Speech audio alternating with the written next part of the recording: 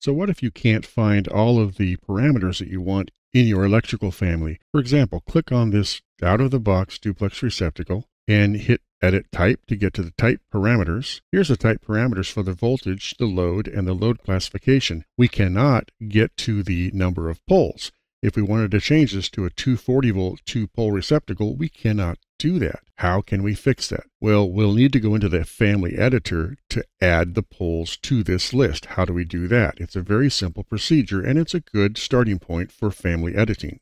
Simply go up top to the Edit Family button, click on that. It opens the family editor and shows you a 3D view of the receptacle mounted to a slab of wall.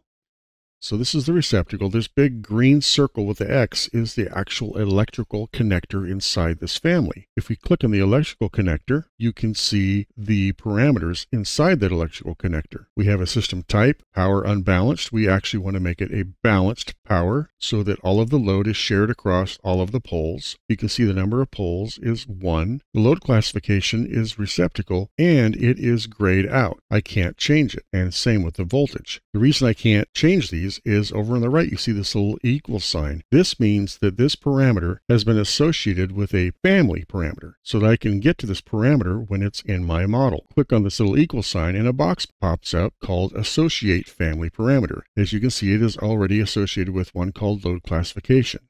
The voltage is already associated with a parameter called Switch Voltage.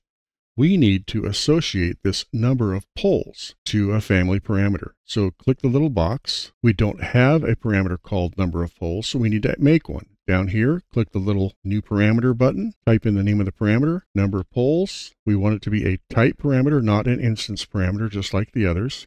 And we want to group it under the electrical heading so that it shows up with the others. So if you go up to this little button here, Family Types, and click it, you will see the Family Type box open up. Now we have number of poles along with the voltage, load classification, and the load in here. So now we will be able to get to these parameters within our actual project. Say OK, go up to the Load, Into Project, and Close. This box will pop up. Do you want to save it? Maybe I don't want to save it to my hard drive. I just want to use it in this one project. This will pop up. Do you want to overwrite the existing version? I do. And now I've overwritten the receptacle. If I click on it and go to my Edit Type to get to the type parameters, there I can see I can get to the number of poles.